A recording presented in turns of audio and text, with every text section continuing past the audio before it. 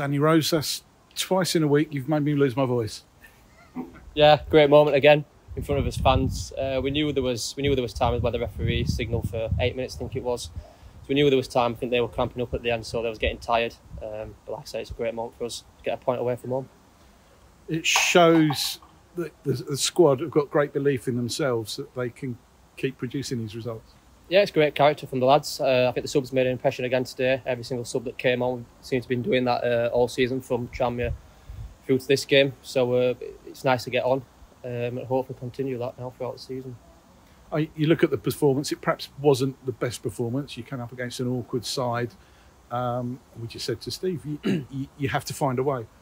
I didn't think there was much in it, to be honest. I think their goal's a little bit sloppy from us. A long throw, we should do better with it. First contacts, maybe I couldn't really see it, to be honest. But like I said, we just kept going until the end. We showed great character on Tuesday and now today. But we just said in the change room, I think the skip said it, we could do something special here. If we just start games well and give ourselves a chance and maybe not go 1-0 down to start the game, then we could do something special here.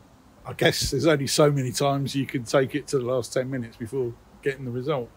Yeah, like I said, we knew there was belief when the referee played. I'm not too sure where he got the 8 minutes from, to be honest. But as soon as Reedy's got the ball, I peer around the back and luckily enough the keeper slaps it in. I've managed to guide it in. And right in front of the Stevenage fans as well.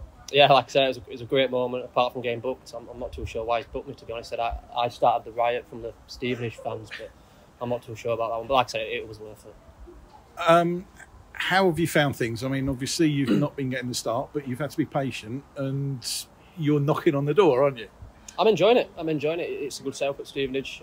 Training's been good. The gaffer and the assistant and Revs have been good. And we've got a good group. We've got a really good group, and there's belief there.